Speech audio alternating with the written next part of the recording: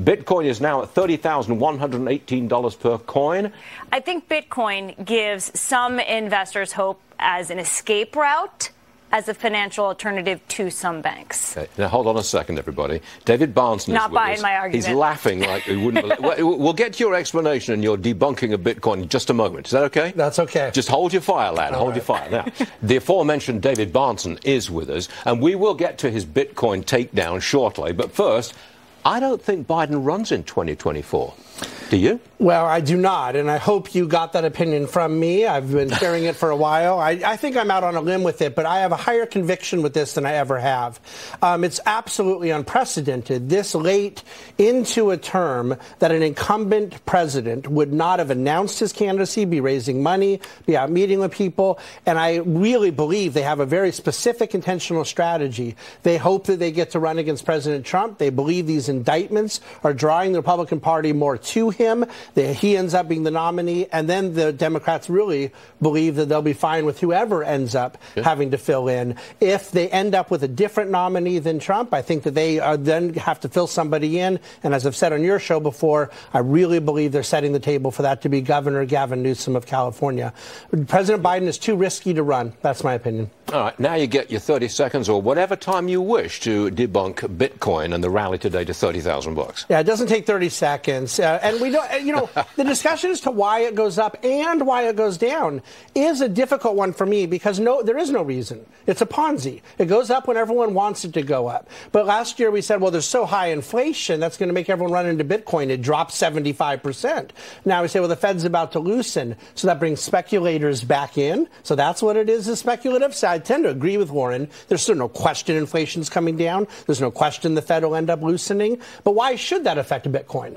The reality is it's a speculative investment that can go up or down, whatever it wants, how people want, like all good Ponzi schemes. Quickly on the market, I think it just wants to go up.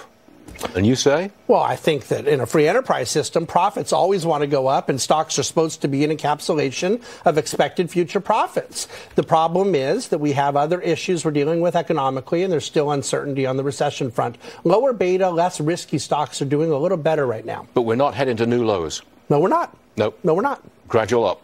I believe so, yeah. All right, David, thanks very much indeed. Yellen meets with global financial regulators. Important word. Financial regulators meeting them this week. What's her message to them going to be? Nothing to see here. The U.S. banking system is safe. It's sound.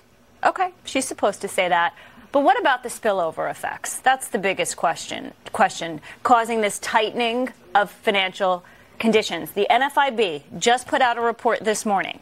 9% of small businesses that get financing said it's harder now to get a loan than it was just a few months ago. That's the highest number since 2012. Could be anecdotal. It could be the start of a trend. Bahnsen's laughing. Yeah, let me tell you something. It's higher than 9% in real life. I mean, in the last 2 weeks, we had the least amount of lending we've had ever. And so I think that credit's absolutely freezing up, and small businesses will end up feeling that. It'll take longer to work its way through the system. I'd love to ask why Janet Yellen has to explain to the global regulators how we're doing. Why don't they explain to us how they're doing? We've got a new report about the new leadership at FTX and the cause of the FTX collapse.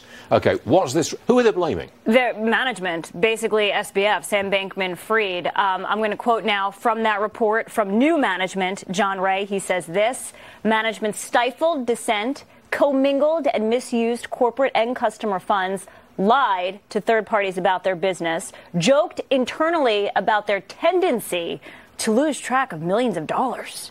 So this report slams the hubris, the incompetence of regulating a company of that size. Bahnsen's laughing again.